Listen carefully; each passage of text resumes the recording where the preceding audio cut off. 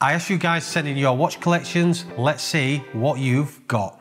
So the first one we've got is from Andrew. He's got a 10 watch collection to show you guys.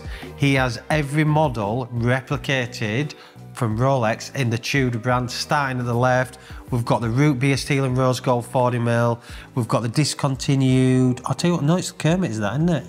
He's got the discontinued Kermit, really nice watch. The meteorite white gold GMT, unbelievable watch, very rare as well. He's also got the oyster bracelet Pepsi, and then he's got the white gold blueberry.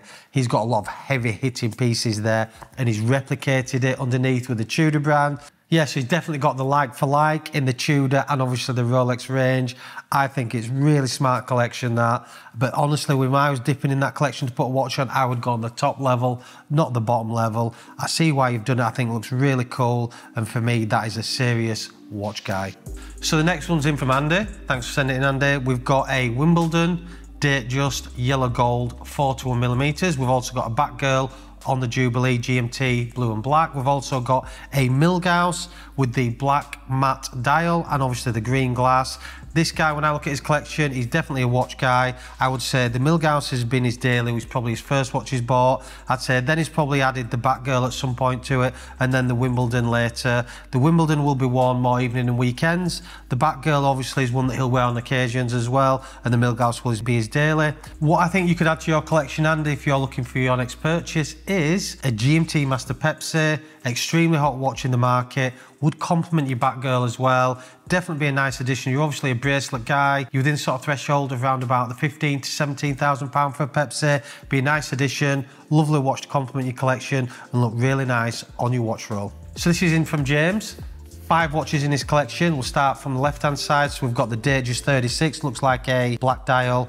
We've got the Hulk, the 40mm discontinued. We've got the Yachtmaster 40 Rhodium. We've got the discontinued GMT 40mm. We've also got the yellow gold GMT discontinued as well. He's probably, James, if you're watching, you've been probably buying for at least 10 years plus, I would say. I'm going to imagine that the Datejust was your first watch, then the Hulk, then you've bought the GMT, then the Rhodium Yachtmaster, and then the yellow gold. I think you've got a really nice variety there. You've obviously started at 36, which was the trend back then. The full-size gents was 36mm. It's now minimum of 40 plus. I do notice that you don't have anything on the Oyster Flex range, so obviously a bracelet guy. What could you add to that collection?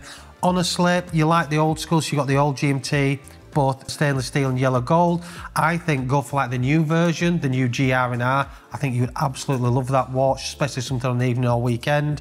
I think it's a really nice collection, a nice variety. I'm sure you daily all your steels, and I'm sure you wear your gold one. I'm probably guessing the 36mm you actually don't wear anymore. So the next collection's in from Paul in his lovely Louis Vuitton watch roll or watch case. He has 3 watches. Starting on the left, we've got the unbelievable Submariner No Date.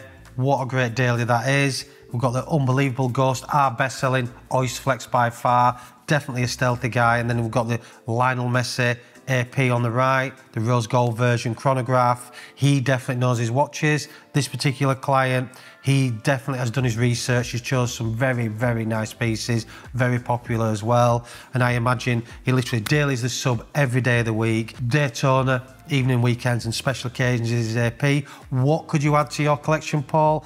I would say if you want to go the next level and add something, because obviously you've got 3 really nice watches there, maybe jump into the Patek Philippe market, maybe jump into the Aquanaut market on the rubber, or maybe jump into the Nautilus range on the bracelet. I think it'd be a really nice sort of homage to your collection there. You really got some nice watches there, and I'm sure they give you a lot of pleasure. The next one we've got here is from Sam, and he's again lovely watch roll. Starting on the left, we've got the really nice white gold Daytona with the blue dial discontinued watch. Then we've got the Starbucks in the middle, 41mm steel watch with the green bezel, looks like a Mark 1 from the photo. We've got the extremely sought after Pepsi, one of your guys' favourites out there. And we've got quite an unusual one at the top, that's the Patek Philippe Calatrava. It looks a bit smaller. I probably estimate around about the 37mm in size. It also looks like a white gold model. So I would imagine this particular client or this particular collector, but the Starbucks and the Pepsi's dailies. The white gold Daytona's a nice addition for a weekend watch. Value-wise, got a nice little collection there. What could you add to that collection? Looking at what you actually like, I think this watch here would be a good addition. I think the white gold Submariner Blueberry, staying in line with sports professionals, similar to your other two, but that level up obviously. You like the stealthy look, you're not a steel and gold guy, or certainly like a gold guy like I am. You know, you want that white gold look, so I think that'd be a really nice addition again. Like your Daytona there, it is an underlist watch, and this one again is an underlist watch. So the next collection's in from Brian, thanks for sending in. We've got 3 watches on this one. Starting on the left, we've got the 18 karat rose gold 40mm root beer, really nice watch. Underlist, but it's an extremely nice watch. In the middle, we've got a Submariner, steel and gold with a black dial. It looks kind of small from the photos. If I'm looking at it there, it might be the earlier discontinued 40mm model from the photos. It might just be the angle. Then we've got the black ceramic Daytona. Really nice 3 watches there. Nice little selection. Obviously, you've got your daily, your evening, and your weekend. What could you add to that collection, in my opinion? A bimetal root beer would be nice. 18 karat rose gold, 40mm. Obviously, you do like the steel and gold, and you do like the look of gold. Again, it'd be a nod to your full gold one. I think that'd be a nice addition. Market price 16 to 17,000. I also think like maybe stay in the Daytona range like a Panda, a steel white dial Panda Daytona. Again, decent money in the marketplace at the minute. So I think, yeah, one of those two make a nice little homage to your collection. So the next collection's in from Dominic. And honestly, when I first saw this collection, I thought you're going to give my photographer Joe a run for his money. Nice flat lay, by the way, Dominic. Nice collection. Obviously, you love the colour green. You've got the beautiful Sprite on the left. Jubilee, we're seeing less of those coming through, so very popular watch at the minute. Beautiful 18 karat rose gold, anniversary day. Again, big heavy hitting piece. Really, really sought after watch. Then you've got on the right, is that the Hulk? Yeah, the Hulk 40mm again, discontinued. One thing I will say, Dominic, is you know your watches. You know exactly what a watch is and should be.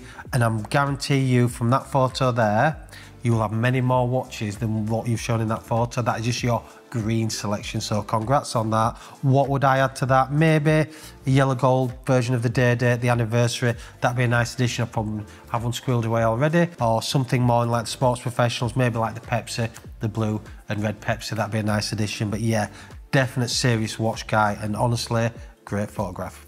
So the next collection we've got in is a collection of 4 watches in his watch case. We've got the Pepsi, again, seeming really popular in the collections you guys are sending in. On the Jubilee bracelet, blue and red bezel.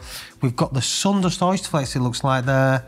That's one with the, I think that's going to be pre sort of 2020, 21, because it's got what looks like the pinker coloured Sundust dial. Then he's got also the discontinued, because it's got the red chronograph hand, Paul Newman Oyster Flex Daytona, one of our favourites here, and then the unbelievable John Mayer, again, heavy hitting piece. I'm sure this client here has been buying for a while.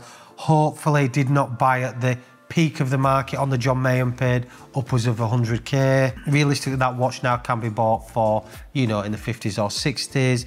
Definitely a heavy hitting guy, really nice collection. Obviously loves the Daytonas like me. He's wearing them. They've got the hairlines, they've got the marks, and that is what the watch game is all about.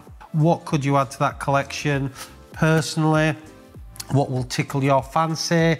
I honestly think it'd have to be a meteorite dial Daytona or a platinum Daytona. I'll tell you what I've got as well. This will be a good one for you. So I've got that one there, which is the baguette dial, Sundust dial. That'd be a really nice addition in the same sort of set as what you've got there. And that's got the new lighter colour Sundust, by the way. Or I've got the meteorite. That'd be a nice addition as well. That's something I think that get your juices flowing just purely because it's a very special one. And obviously, you know your watches. The next one's in from Simon. When I saw this photo, honestly, I thought it's so cool. He's got the red beret, which obviously he's earned. Really nice collection here. So got the Tudor, the Breitling, and the Bremont. And they've all got the wings from the parachute regiment. I'd love to know the story behind these. I'd love to know the history behind these. I'm sure they've got stories and tales to tell. And it's so nice to see that you're so proud of your watches. They've got the wings on there, they're on your red beret, and that is super cool. Hope you enjoyed this video. YouTube thinks you should watch this video next.